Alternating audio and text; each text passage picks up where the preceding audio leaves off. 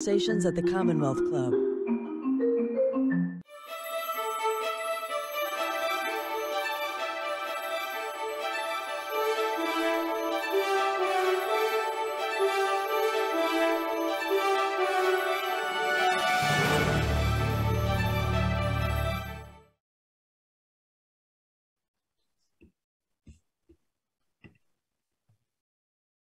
Hello, everyone, and welcome to today's virtual program at the Commonwealth Club of California. My name is Ladaris Cordell. I'm a retired judge here in Northern California and author of the book, Her Honor, and I'm excited to be moderating this program. I'm pleased to be joined by Marc Lamont Hill and Todd Brewster to discuss their new book, Seen and Unseen: Technology, Social Media, and the Fight for Justice. Professor, commentator, and host, Marc Lamont Hill is the Steve Charles Chair in Media, Cities, and Solutions at Temple University. His career has been dedicated to educational accessibility and youth engagement in civic duty. His co-author on this book is journalist and historian Todd Brewster, who has worked as an editor for Time and Life and as a senior producer for ABC News. In today's age, exposure to racial injustice is more accessible than ever with the rise of video recording and the intimacy of technology. Seen and Unseen explores how technology and social media have irrevocably changed our conversations about race, and in many instances, tipped the levers of power in favor of the historically disadvantaged. The three of us will be discussing a lot in the next hour, and I want to be sure to ask them your questions too. If you're watching along with us, please put your questions in the text chat on YouTube, and I shall do my best to ask them. Thank you, Marc and Todd, for joining us. Thank you for having us, Ladaris. Great. The subtitle of your book is Technology, Social Media, and the Fight for Racial Justice, a topic that is not only timely, but is in great need of discussion and explanation, both of you, which you give us in this terrific book. Is this the first time that you two have collaborated on a book? And if so, or even if not, how did this collaboration happen? Whose idea was it? I take full credit for all of the good stuff. No. It's been a really interesting journey. You know, Todd and I have known each other since the uprisings in Ferguson, and we became friends over that time. We share an agent, and he actually introduced us first as I was beginning to think through various book projects and really thinking through how I could tell a story about what was happening in Ferguson, Missouri.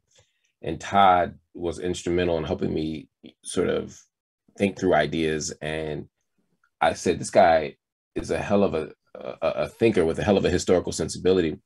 And then once the book was finished, he was generous enough to give me a foreword. And when I read the foreword, I said, oh my God, this guy can write. Write, you know? And then Lincoln's Gamble, I went and read Lincoln's Gamble, which had come out prior, but which I hadn't read fully. I interviewed him on HuffPost when I was working there, and I got a chance to read a sort of fully detailed explanation or explication of an important historical moment. And I became really a fan of him as a writer and as a historian, as an American historian. And at that point, I knew at some point we'd write something together. I didn't know what it would be or when it would be, but I always thought we would. And to be honest, I thought it would be something about sports. We're both sports fans. He unfortunately often cheers for the wrong teams. I'm on the right side of history, typically cheering for Philadelphia teams.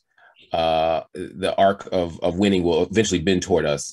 And then the pandemic hit.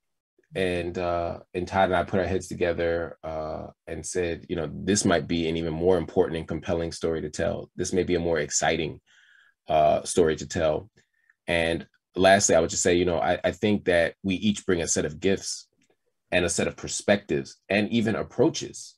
Him as a historian, me as a cultural anthropologist, you know, me as a Black person, him as a white person,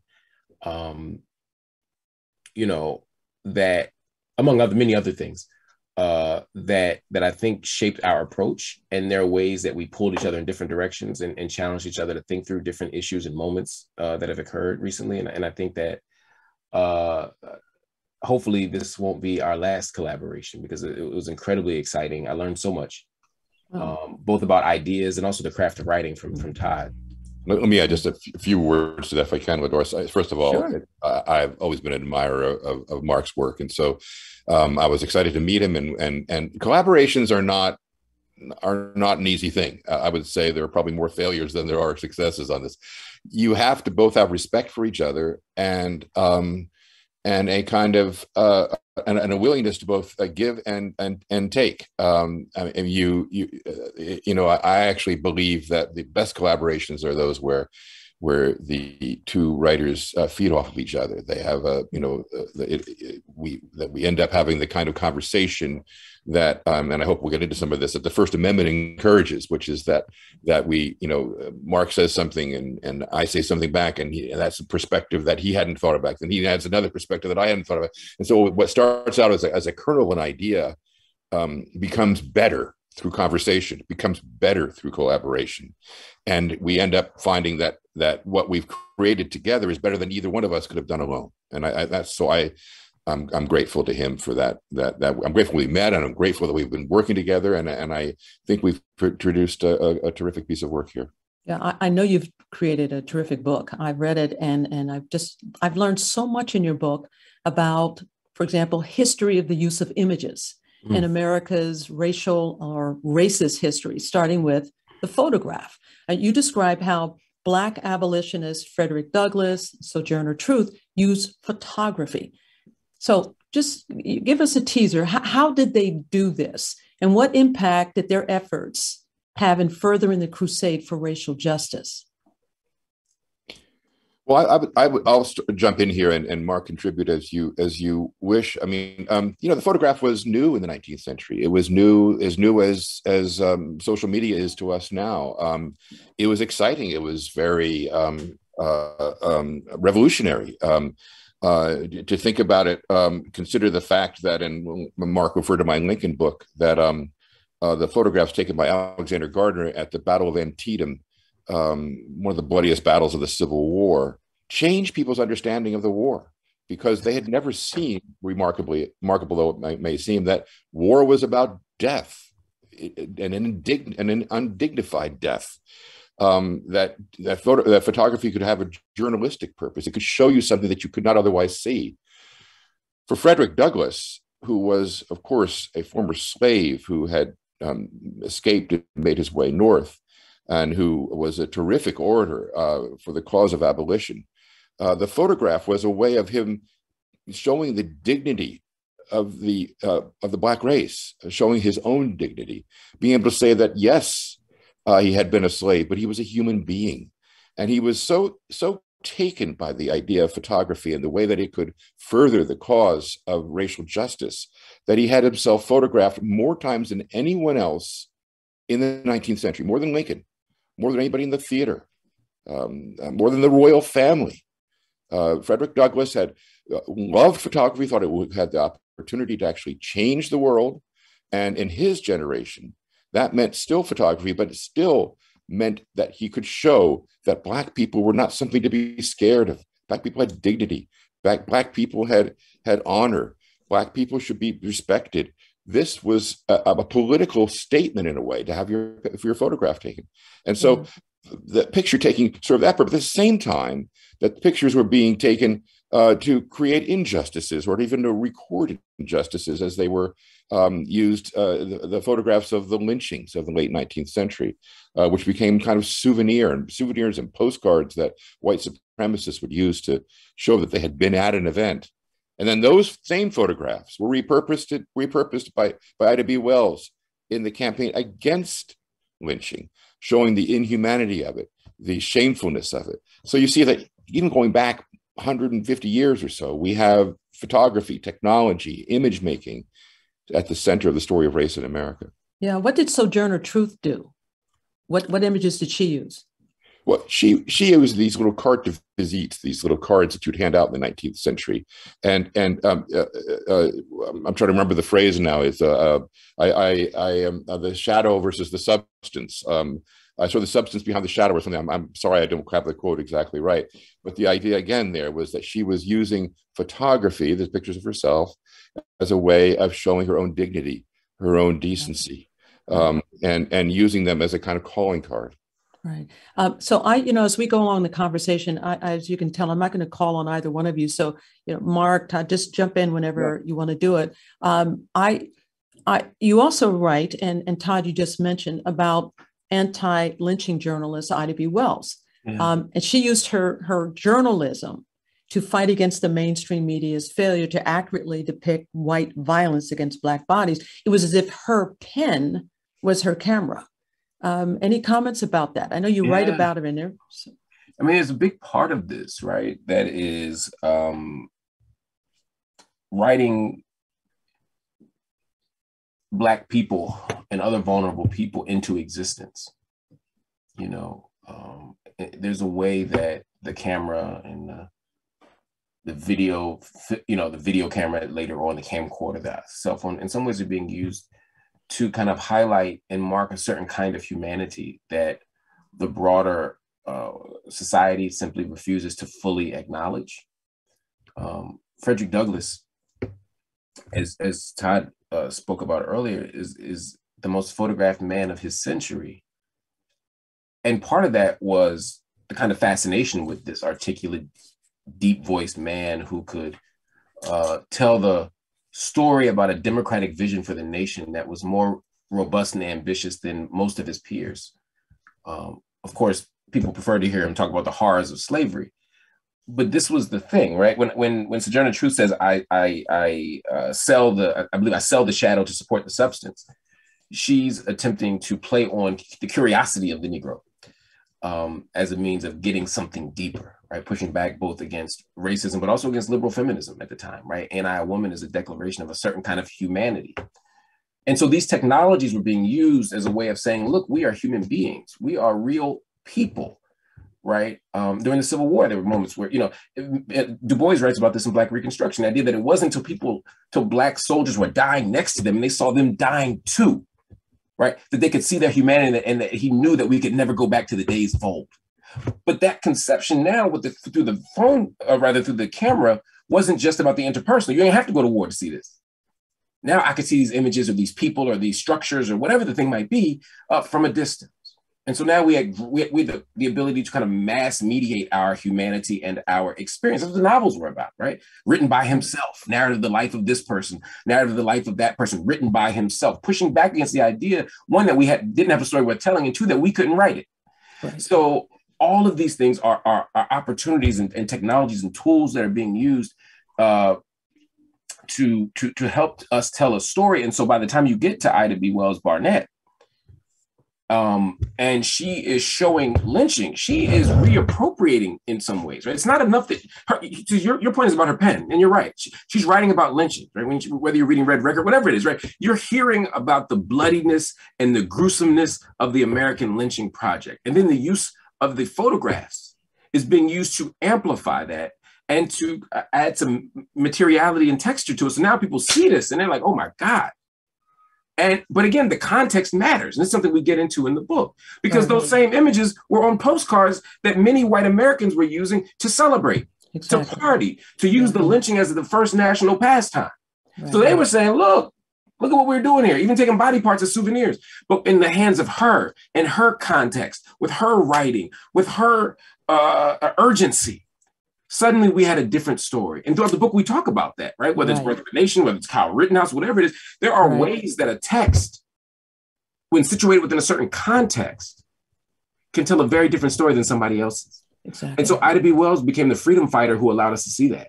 Got it. So you wrote in your book, and I'm going to quote from it, long before cell phone video and body cams, before surveillance cameras and the advent of photojournalism, film was being utilized to frame the story of race in America. And then you go on and write, movies were the first example of a mass form of media.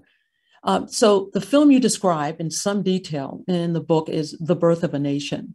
So for those who are not that familiar with it, or maybe have heard the name, can you tell us about it and why this film was such an influence upon both white America and Black America?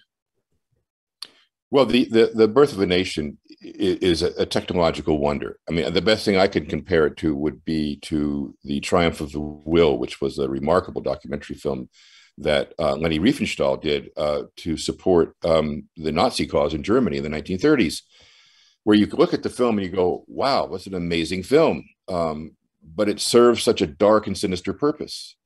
The same thing was true with The Birth of a Nation, except it was an American film. And it was an American film that attempted to tell the story of the Civil War in a different way. In the Birth of a Nation, the Civil War gets the lost cause applied to it. The cause that the idea that the South only lost because the North had greater numbers, the South lost because the North had all the money and the industrial capitalism, and that the greater principle at risk in the Civil War, the higher ground morally was with the South. It wasn't about slavery, right? That it wasn't about slavery, right. That it was about states' rights, that it was about the intrusion of the industrial capitalism and into the South, that it was about the perversion of the original American idea of freedom. They failed to. It fails to acknowledge that the other original American idea, the one that we only recapture with the Civil War, is equality. But that's another subject. Anyway, The Birth of a Nation is the story, in some ways, of the reuniting of the North and the South. It tells the stories of two families that are one Northern, one Southern, and the story of the Civil War and how it tore them apart. And by the end of the film, those two white families have come together and rejoined their common identity as Americans. In the process, Black people who had been put in positions of political power by Reconstruction, very briefly, are portrayed as lazy, corrupt, ignorant, and a mistake of American history to have entrusted them with any power. The Birth of a Nation is a tool for the rise of the Ku Klux Klan. In fact, in Atlanta, at the advertisements for the film when it first came out would appear side by side with advertisements recruiting people for the Ku Klux Klan. It was in many ways the underpinning and the sort of dramatization of Jim Crow and why Jim Crow needed to be instituted in the South. So it had a tremendously powerful effect upon the country. And you see the residue of it, not only through The Gone with the Wind, which became a popular film a couple of decades later, a sentimentalization of the plantation story of the South, but right into our own time. We see a kind of over-sentimentalization of Southern culture in what we are witnessing in our own time, and with respect to the events of the past few years, particularly the March on Charlottesville. We see some of the same themes that emerged in The Birth of a Nation getting resurrected. Yeah. So the film, right, was viewed, right? There was a viewing at the White House. Is that right? It was the first film shown at the White House. Good old President Woodrow Wilson screened it, which also gives you a sense about the relationship of power, relationships of power to these technologies and texts. It's not just who records it, who has the power to confirm or aver the legitimacy of a text, who has the ability to say, this is something we should be invested in or reading. And I mean, imagine if Donald Trump comes out and says, this Kyle Rittenhouse guy is amazing. Let's screen his videos at the White House, right? Just as an example, right? It also speaks to resources. As we talk about in the book, Marcus Garvey was outraged by this. Baldwin, later would remark on it. Marcus Du Bois, Garvey, all of them, they're talking about this stuff. And they wanted to make a counterfilm, Baldwin and Garvey. I'm sorry, Du Bois and Garvey, and they didn't because they didn't have the resources. So this isn't just about who's there to capture a story, who has the resources to produce a narrative, who has the tools to access the technology. I mean, the great thing about this moment is that it's much easier to make things, to produce content, right? This phone will produce content. Yeah. Back then, it was much more challenging. Yeah.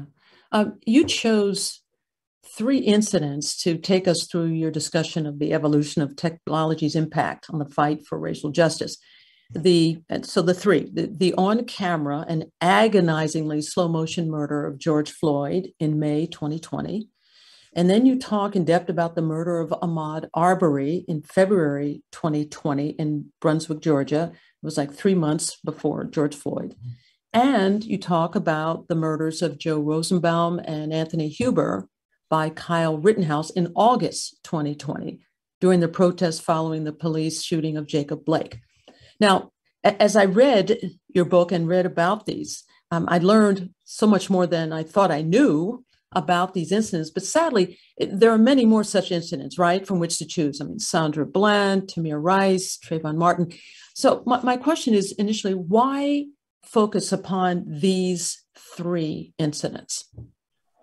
And we could add, although it's not a death, but, when a woman is standing outside of a gentleman's club and she gets held by security and she starts making a viral, which would become a viral meme screaming, "You about to lose your job," right? That's also a marker of certain kinds of possibilities for the technology, right?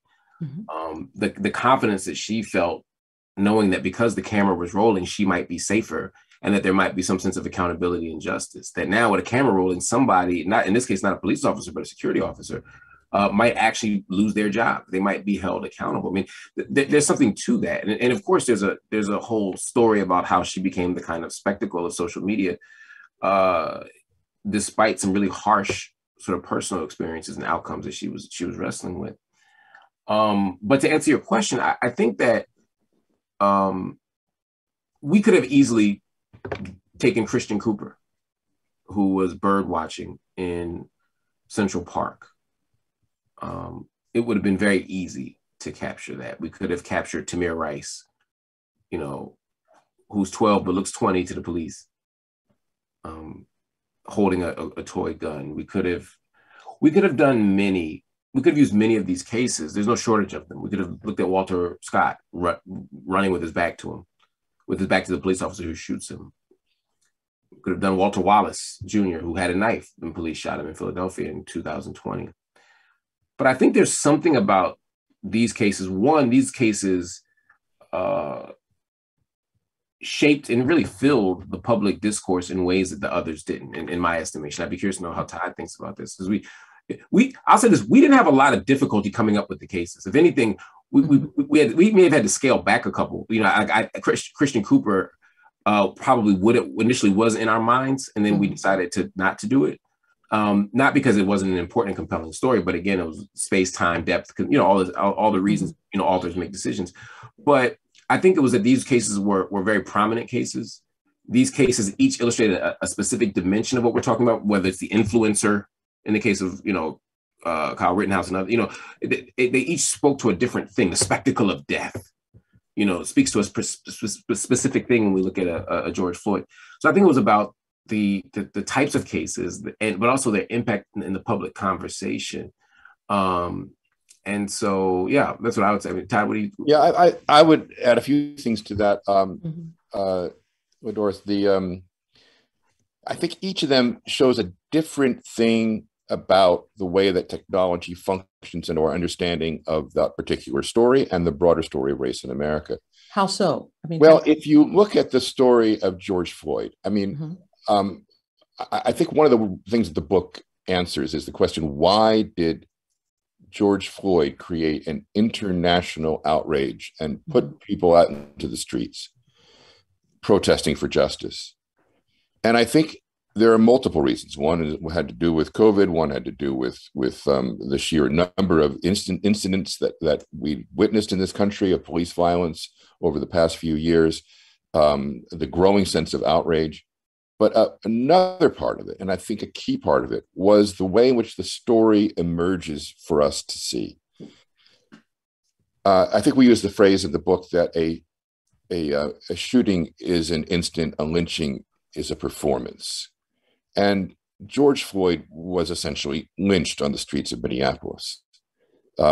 It's not something that happens quickly. In fact, as you will remember, one of the things that was stressed over and over again about George Floyd was that the knee was on the neck for almost 9 minutes. Mm.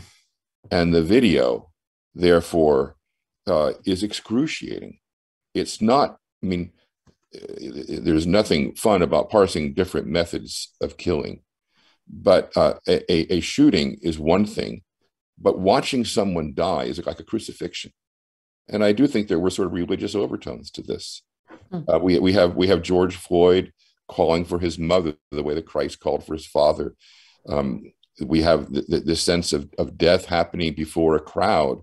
In this case, a crowd that could pull out their cell phones and film it, but there were people who were shouting from the streets at the cops who were surrounding George Floyd, calling them names.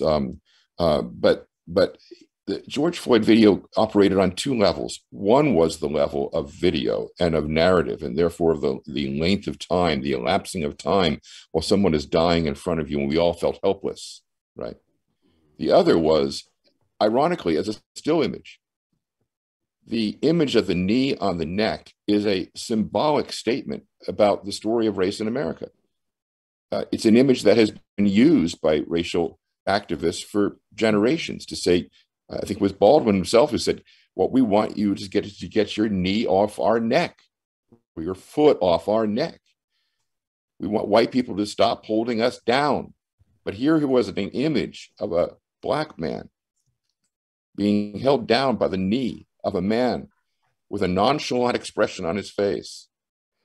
And it resonated with images that, frankly, are important and significant in American history. In the book, we talk about it's not a race image, but the image of the Kent State killings from the 1970 and the protesting over the Vietnam War, where the same choreography is there. There's the runaway woman who's got her knee down, looking up at the camera. There's the dead student lying in front of her, and she's got her hands outstretched as if to ask why. Right, became a very iconic photograph about Vietnam and the treatment of Vietnam War protesters by the state.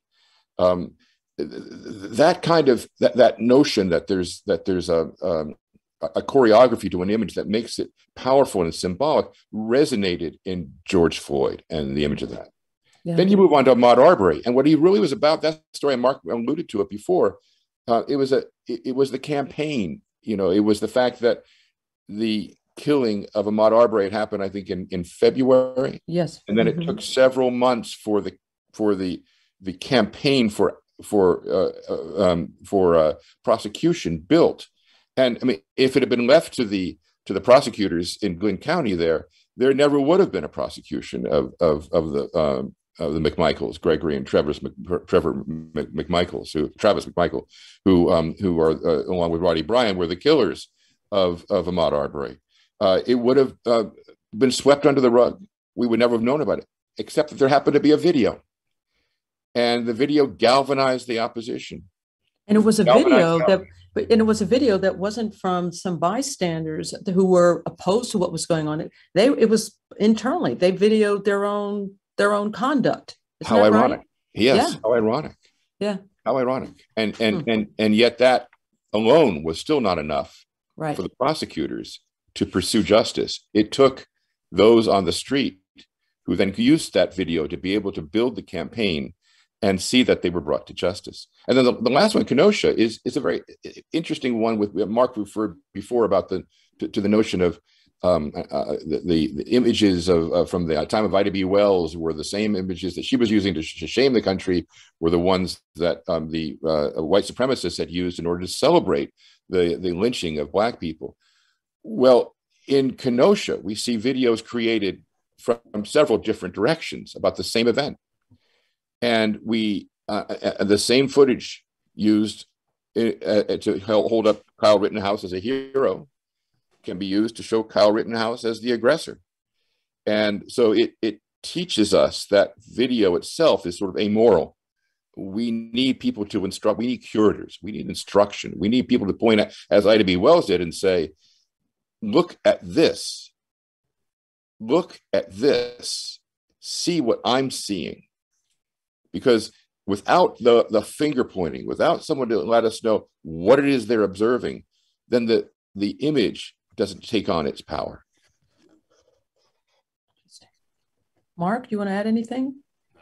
That was masterful. See, that's why I work with this guy, man. Come on. I can't tell that any better. So I am curious about why you didn't include the story of the beating of Rodney King in your book. I mean, there was a video of the incident filmed by a bystander, followed by protests. This was all in LA in response to the jury verdict acquitting the LAPD. So was Rodney King a subject of discussion at all when you were writing this book? Oh, absolutely. It's impossible to talk about this incident without the story, rather, without talking about Rodney King. In some ways, Rodney King is the kind of starting point of this conversation about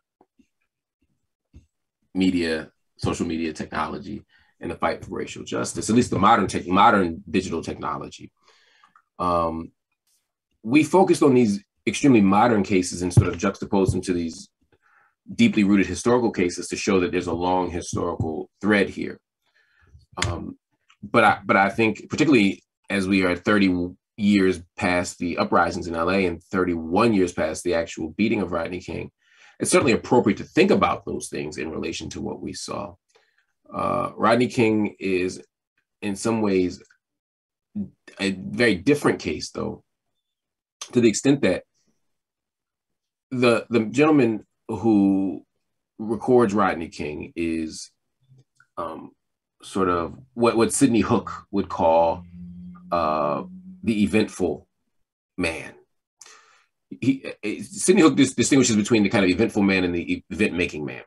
The eventful man is someone who is swept up in the throes of history and an extraordinary thing happens, as opposed to the event-making man who, through their unique talents and intentionality, kind of produce a historical shift, right? So, this gentleman was just learning how to be a photographer.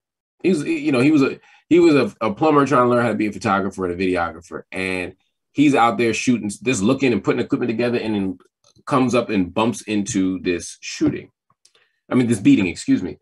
And the beating is gruesome, and he captures all of it, and he says, somebody has to see this.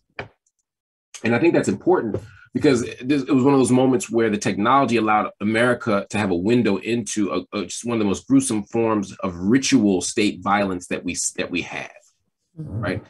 And Black people would say, oh my God, now they see what we saw and what we know. And many white Americans at the time, and the polls substantiate this, said, oh my God, I didn't know this was happening.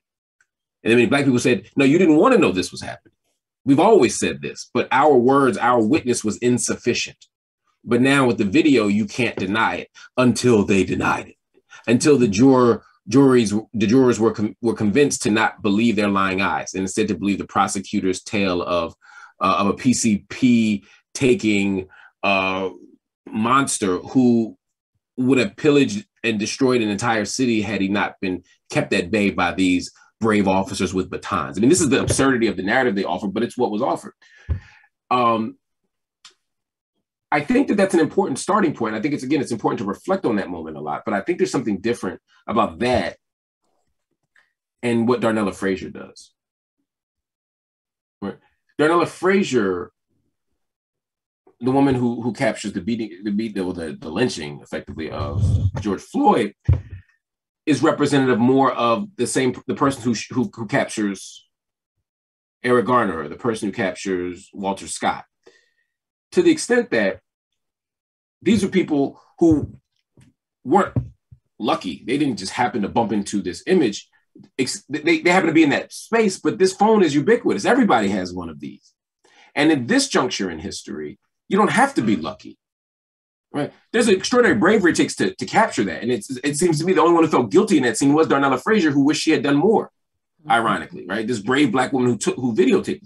But my point is the capturing of this in these moments, and to me, are different to the extent that they speak to the possibility of everyday citizens capturing, of jumping into the fray, of being able to engage, of being able to hold power accountable through everyday means of practice, right? They didn't have to run, get a video crew. They didn't have to, Philando Castile didn't have to, go to a studio. He could just live stream what was happening to him in that car, right? There's a way that we can tell our own stories now and tell the stories of others through this technology. And so for me, the Rodney King thing is an important way to say, okay, this is the first time technology might have given us a window, but it's still very different than the kind of everyday usages that are taking place right now. And so for me, those stories were more compelling. And then lastly, a very practical thing, I think, is that Rodney King's been written about so much and talked about so much. And there's always room to talk about it more. And as a Californian, even though you're in Northern California, I know that it's a particularly important topic. But, for us, I think the stories that we told and juxtaposing them to a deeper history, not 1991, but, 1891, allows people to see a longer historical kind of journey of how we use these technologies to help us get free. I'd add just a couple of things to that. And I know Mark has made this point before, that Rodney King felt to people like they could explain it away as an outlier. That it was all right. You mean to white people? Yes, because Black folks knew it wasn't an outlier. Oh, I know. Right. Very true. Very fair. Right. I know, but what we're talking about when we talk about the enormous attention that came on George Floyd is that the wider constituency began to wake up to that, right? And I think with Rodney King, there was this sense that, oh yeah, that was terrible, but policing's a dirty business, and maybe we just we got to see just how difficult that is at times. Not willing yet to accept the ubiquity, right, of these experiences. As Mark just pointed out, when we democratize our technology to the point where the cell phone, we carry around sophisticated film equipment with us everywhere we go. Now we can see it over and over and over again. And the fact that Darnella Frazier is walking on her way someplace else with every intention to live her life in the way that she would have lived it that day, and suddenly she becomes the agent to racial racial violence like no one else has in human history, is a stunning statement about the technology. And one more point about why this and not running. We wanted people to see what was happening in these few years. Our earliest episode is the Charlottesville episode, was 2017. So 2017, that's 5 years to 2022. That pulsates with this historical underpinning. Yes, it begins with Rodney King, and we frankly just as easily could have brought in Rodney King at some point, but analyzing it wouldn't have been some of the same level of effectiveness as taking these events in our own time. We live in a time that values the present, sees the world through the present. To see that and understand that, oh, these things are not operating in a vacuum. This is still the residue of the birth of a nation. This is still the residue of the lynching era. This is still the residue of the Ku Klux Klan, of the Lost Cause. This is the residue of centuries of racial animosity and abuse. I think that was really important. Got it. I want to take some time here to talk about James Baldwin. You wrote about him, and a quote from the book is that although he came of age as a cultural figure in the 1950s, he is a 21st century influencer. And it's my guess that, at least in part, the title of your book, Seen and Unseen, was motivated or taken from the words of Baldwin. And you quote in the book, seeing is a both cognitive and optical activity. And that, again, as Baldwin told us, and I'm quoting now from Baldwin, the visible reality hides a deeper one. And that in the end, all our action and achievement rest on things unseen. The man had an amazing way with words. So talk to us about James Baldwin and How has he become such an influencer today? Such an interesting question. I think that the fundamental reason is because he's a genius, right? Yeah. And I'd like to think that genius can transcend time and space when seized, when recognized, when appreciated. So when I look at Baldwin being used now, when I look at how influential Basquiat has become now, or how compelling Assata Shakur's words are as an activist now, right? You can't go to a rally without hearing people say, it is our duty to fight for our freedom. It is our duty to win. We must love and support each other. We have nothing to lose but our chains. You can't be at a rally and avoid that.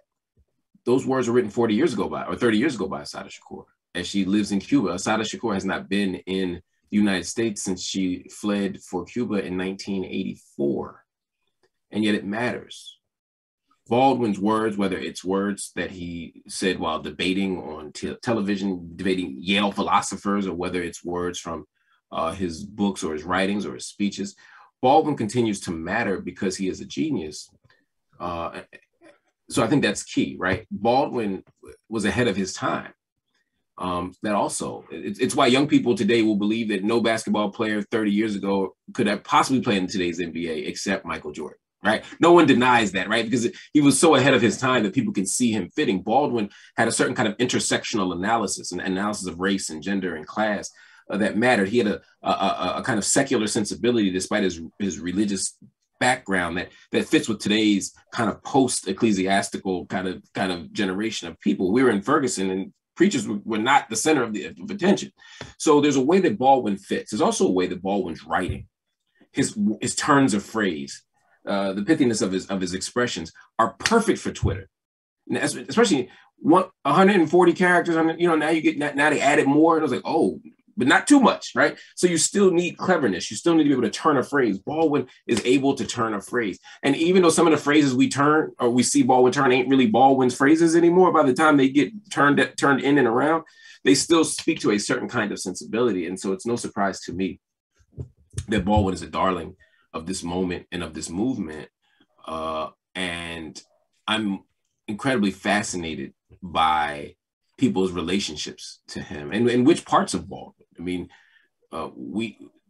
we go, Todd and I are probably in the minority of people who actually highly regard evidence of things not seen. Baldwin's last writing on the Atlanta child murders, right? Which also is part of the subtext of our title. So there's a way that sort of we connect to certain pieces of Baldwin, others connect to Giovanni's Room, others connect to Go Tell It on the Mountain, others connect to Fire Next Time, of course, others connect to, you get the point. And so, yeah. So I think, but Baldwin's power in this moment and our decision to write about it isn't just about Baldwin. It's about the way that social media allows the influencer to emerge. It's a way that it allows ideas and words to be maneuvered and manipulated and twisted and changed, sometimes for good and sometimes not for good. Yeah. And that speaks to how we think and talk about race in America. Yeah. I just add one more quick thing. One of the tests of art, I think, is its durability, right? Of course, does it apply only to its own time, or does it resonate with a certain truth that carries on? Baldwin carries on. I'm looking at this quote that we highlighted in the book, where he said, "Not everything that is faced can be changed, but nothing can be changed until it is faced." And you take that expression, first off, there's sheer poetry to it in its joining of opposites, but it also has a deep resonance because it carries on in multiple arenas. It goes into different places. I mean, what Baldwin actually was referring to there was his own struggles as being accepted as a writer, a pure writer, not just a Black writer.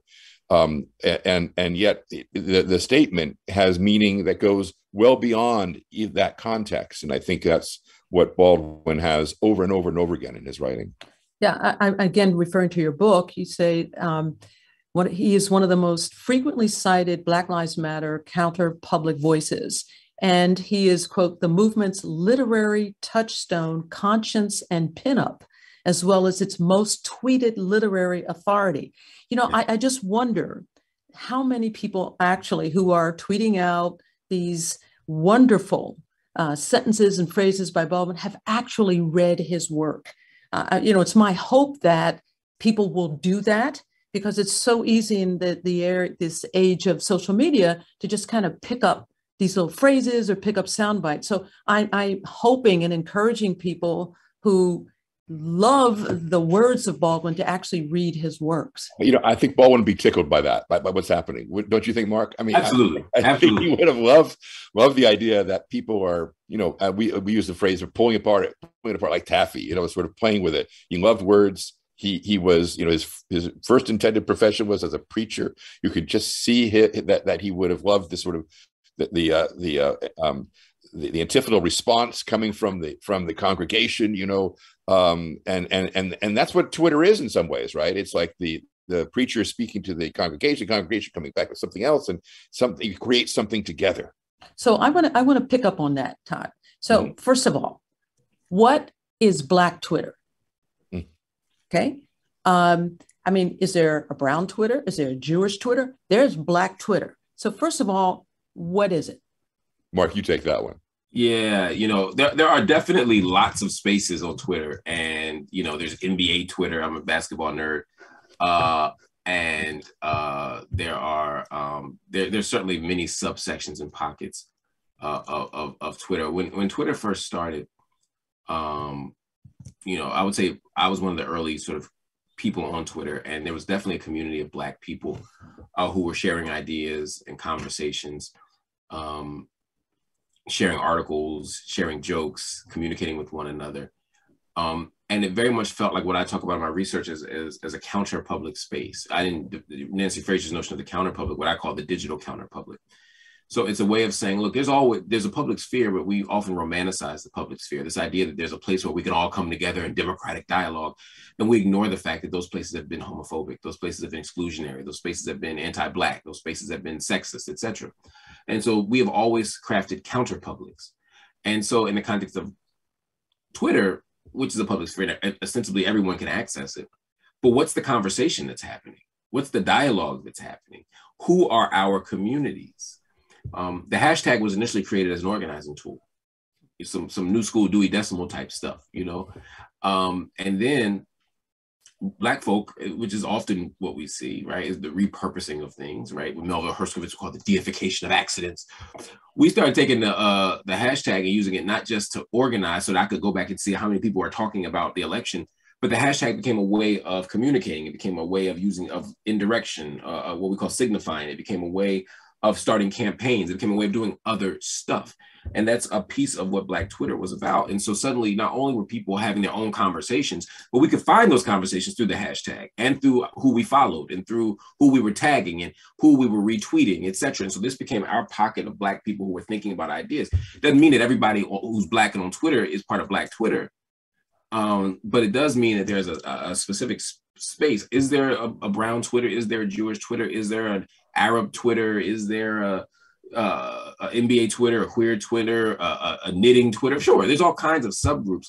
But I think there's something specific about Black Twitter in terms of how, and not exclusively Black Twitter, but there's something about Black Twitter in particular in terms of the ways that we engage the politics of the day, in terms of the types of campaigns we start, in terms of the type of movements that we help animate. I mean, Black Lives Matter emerges on Black Twitter. You know, Oscars So White emerge on Black Twitter. So these aren't just conversations. These are often movements that have shaped the very fabric, the very structure of American democracy, American culture. You know, it's interesting. I would actually add to that, you know, the image we use in the book is that the world of social media is like a souk, like a Middle Eastern souk. It's like a marketplace where there's people shouting for attention, and but the human default is towards order and community. And what happens in a souk is that people who with like-minded desire for goods eventually find their way together and they negotiate a price. What happens in Twitter is that people of like-mindedness start to emerge in communities that allow them to do effective action.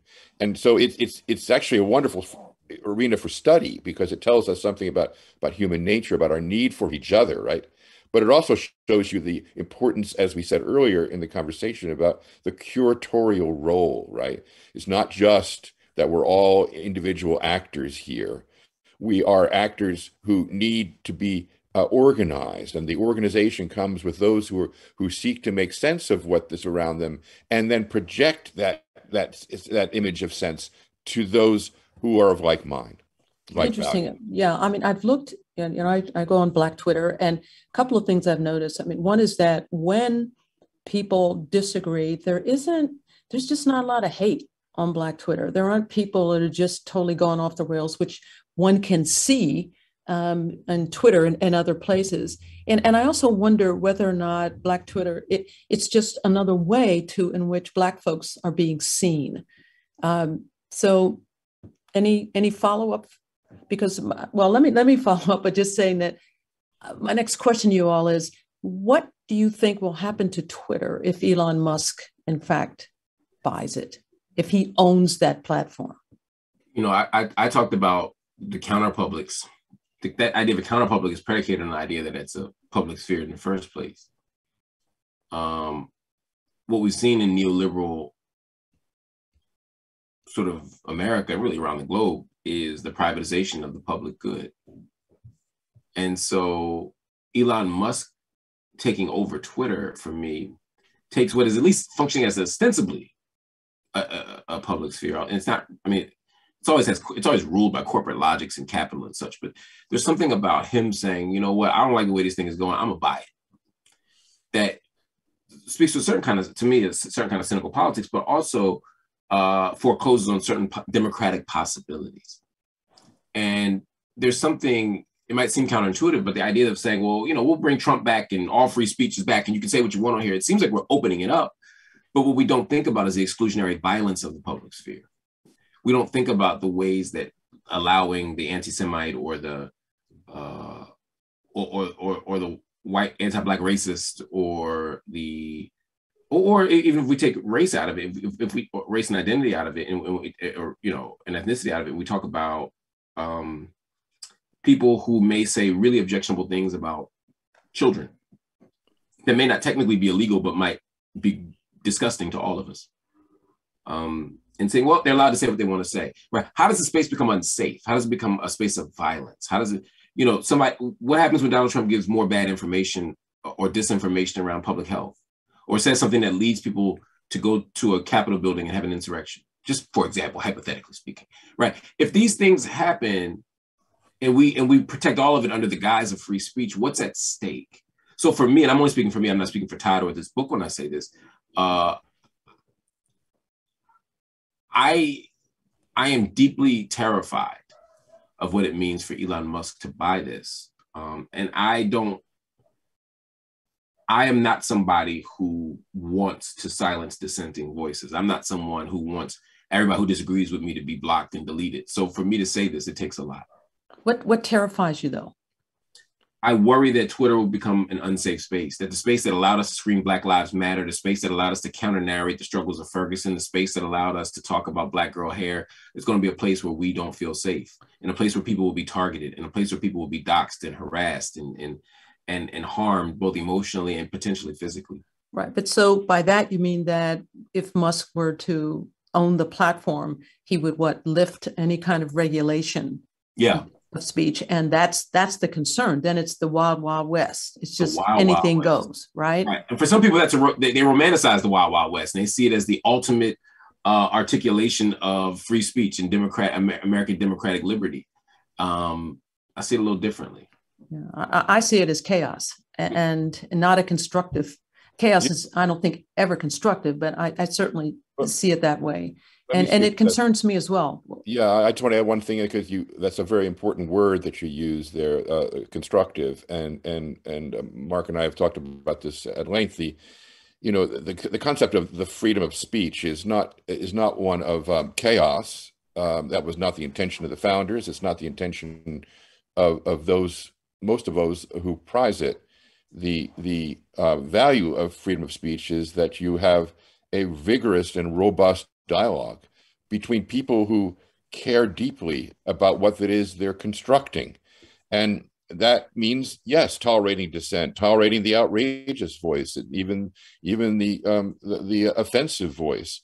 But when it becomes assaultative, when it becomes violence through words, when it becomes more like conduct, and you're a former judge, you know this, where when speech changes from communicative purpose to one of conduct, it can become assaultative. And in that case, it loses its communicative value. It's not constructive. The notion that we referenced this earlier in the conversation, and I think we were just talking about how Mark and I work together. The idea of one person saying one thing and the other person saying something else, and that together you create a better whole. I mean, I always say when I teach the First Amendment about that I ask students, what do they think freedom of speech is? And they say, well, we can say whatever we want. And I say, well, that's sort of true, but not completely. There's regulations here. There's things you can't say. You can't produce child pornography. First Amendment won't allow you to do that. You can't issue fighting words. That the First Amendment won't let you do that. But the freedom of speech also incorporates this notion that you have to listen, that you need to be a participant in the reception of the speech of another, as well as the projection of speech. And third, you have to be willing to be changed by what you hear. In other words, you have to greet it. You can greet the speech in a communicatarian way. Yes. It says that I value what you say. I want to know what you feel, even if it may be diametrically opposed to what I feel. Because if we don't have those qualities to it, then the freedom of speech is not a constructive principle. It becomes more like, as you said, chaos in the wild, wild west. Yeah, I just feel that here at this time in America, we are so far away from what you described as speaking, listening, and perhaps changing views. I feel we are so far from that now, which concerns me. And also, I mean, we know the First Amendment deals with government regulation. So if Twitter is owned by Elon Musk and it is entirely privately owned, it's his toy with which to play. There's no government regulation there in terms of free speech. He can allow anything he wants. And that certainly I think should be a concern for everybody. So I have a question here from some of our folks who are listening. And there are two questions. I'm going to ask them both because they are about the same subject. So the first question is, are there any statistics showing police work has improved because of technology and monitoring? And the second question, along the same line, can you say any more about how technology outside of social media is being used to keep police and government accountable? That's an interesting question. I'm going to just speak really briefly. First, disclaimer, I come out of the abolitionist tradition. So made very famous in Northern California by the great Angela Davis and Joy James and Ruth Wilson Gilmore and others from the critical resistance movement. And so I come from a place, and this is not in the book, but I come from a place of believing that a world without policing and a world without prisons is possible and necessary. So I don't look to police reforms as the kind of the key to creating justice. I look to reimagining the system itself. But the conversation about body cameras, for example, has been key to many of the demands that came out of Ferguson. And there was a big debate between us, right? Which was, do the body cameras make police more accountable? Is this a reform that gets in the way of a real change, or is it a reform that allows us to move toward structural change? Because some reforms are okay, right? If they can still move, getting rid of bail is a reform, getting rid of cash bail, but it's a reform toward decarceration. It's an abolitionist reform, as opposed to saying, okay, policing can work if we could just put cameras on them. And the problem with that approach, in my estimation, and I don't have the data on this, but I can speak from a more sort of philosophical perspective on this, is that, and then I'll give you some things mildly empirical. Let me start with that first. Most of these cases where police body cameras are far more used to exonerate police officers than they are to convict them. That's a fact. So that's a fact, right? And for some, that might be a good thing, right? You know, cops are proving that it wasn't a bad shoot, that they were just defending themselves, or that they didn't do this, or that they didn't do that. I think part of the challenge of the body camera is that it still captures what the police have captured. That it doesn't give us some before and after context, and it also places the juror in the position of deciding what, not just what the reasonable man would do, reasonable man standard, but also what the reasonable cop standard would be. And if we live in a society that continues to sentimentalize police and continues to give police benefit of the doubt, then the camera doesn't necessarily absolve them. Can the camera be helpful? Absolutely. We saw that in Grand Rapids recently, right? I'm not saying cameras don't do any good. I'm saying that cameras may not solve the fundamental problem. For me, but for me, and I'm only speaking for myself here, the fundamental problem isn't bad cops. It isn't bad apples. It's a system itself that needs to be reimagined. I would add one thing to that. I mean, I obviously don't come out of the same abolitionist tradition as Mark, but I think what I would focus on here is that, and what the book is really about, I think, is understanding both the benefits and the limits of technology. Mark referred to the space that happens beyond the rectangle of the screen, right? What happened before the camera was turned on, what happened after the camera was turned off. We see that laid out in some detail in Seen and Unseen. But I think what we also see is that, as we alluded to before, technology is amoral. It's those of us who bring values to the use of technology that will help change society.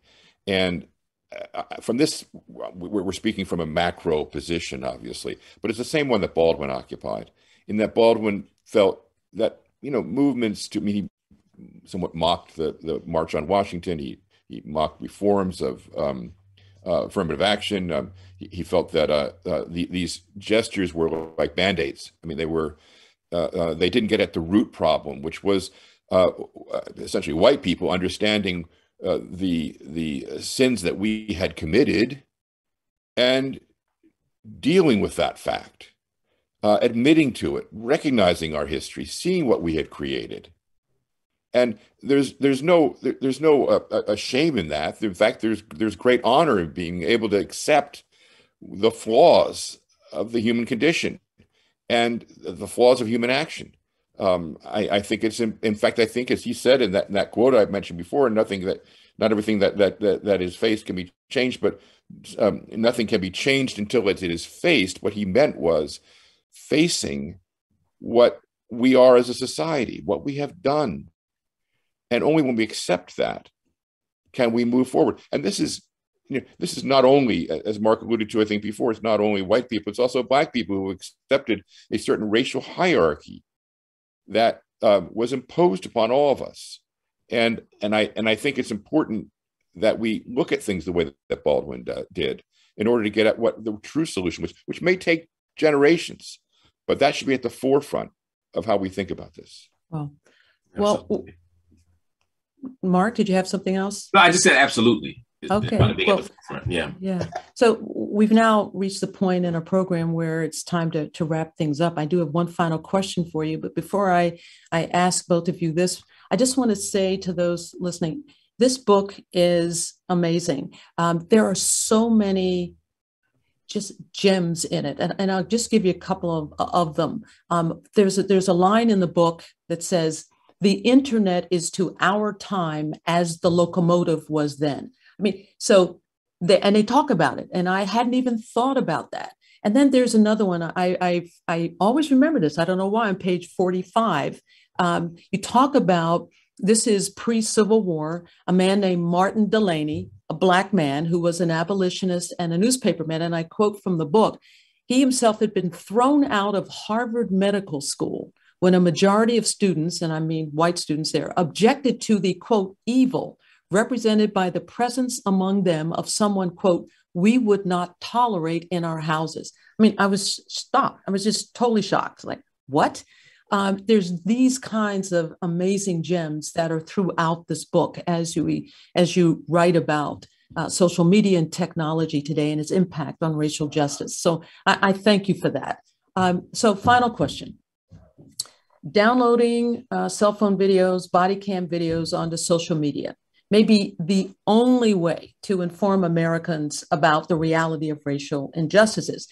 And there will always be forces who will use social media to undermine and distort that reality.